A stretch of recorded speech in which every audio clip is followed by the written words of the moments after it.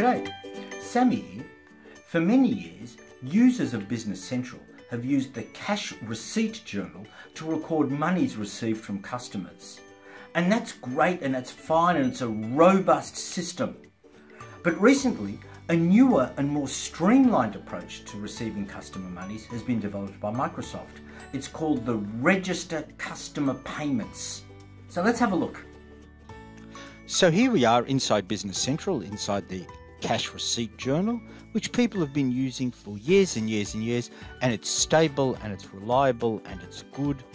We can record here that the Alpine Ski House has decided to pay invoice number,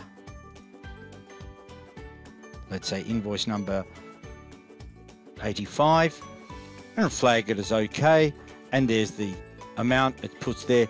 People have been using this inside Business Central for years and years and years. It's reliable, it's stable, it's good, it's wonderful. But now there is an alternative. Let's have a look. So let's go into Register Customer Payments. Register Cust Pay. We'll open Register Customer Payments. What we're seeing here are all the open invoices, credits, reminders, etc. for all the customers within the business. And as we know in Business Central, open typically means unpaid. There is everything there. Now at any stage, I can inquire about the contents of an invoice. What's this one? It's always useful if the figures are unfamiliar to you, or if a customer is querying the details. We'll show related entries. School of Fine Art, thank you. And I can certainly see that it's for some furniture that we've bought.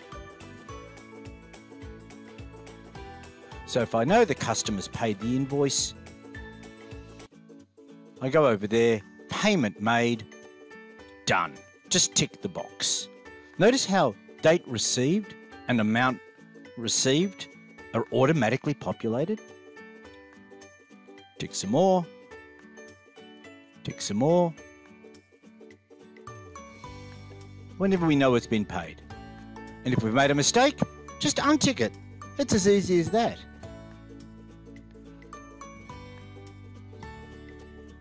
They've paid this amount, but if they've partially paid, simply type in the amount received. You don't have to tick the box, it'll tick it for you. The system will tell you if there's a payment discount applicable.